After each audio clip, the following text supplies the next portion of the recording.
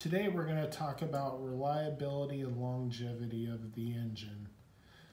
This is an NC based engine, which the engine family starts at 250, then this engine, the 300, and then a 450. These engines have been out for quite a few years now, and they've absolutely proven themselves.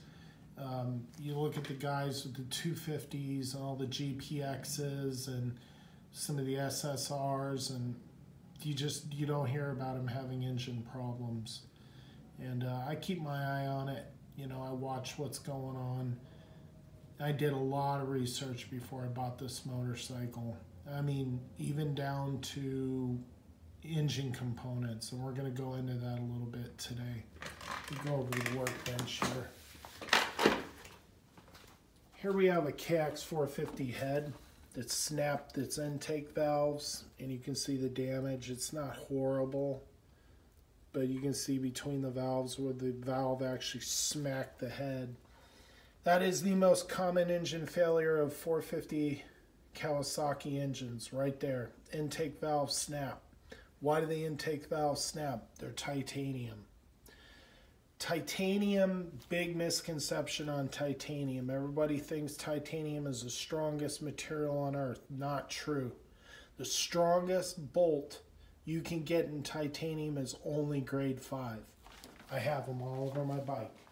And I only put them in places where the torque specs weren't ridiculous. Like your forks, 14 pounds of torque. I'm fine. It'll handle that all day long.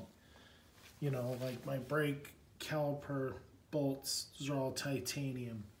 Again, you don't have to torque those to death. But titanium has its limitations. The Kawasaki, the valves they use are a 2-piece valve. Oop, got away from me. You can see that line right there? That's where they fuse the valve together, and that's where they snap, period. That's your biggest problem with Kawasaki.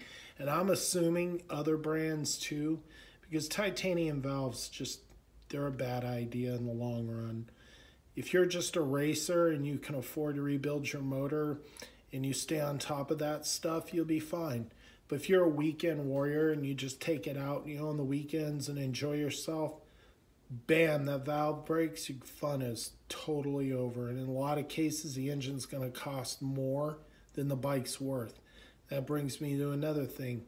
On all the forums I'm on, every day I see another bike going up there to part out. And these are gorgeous 450s and 250s.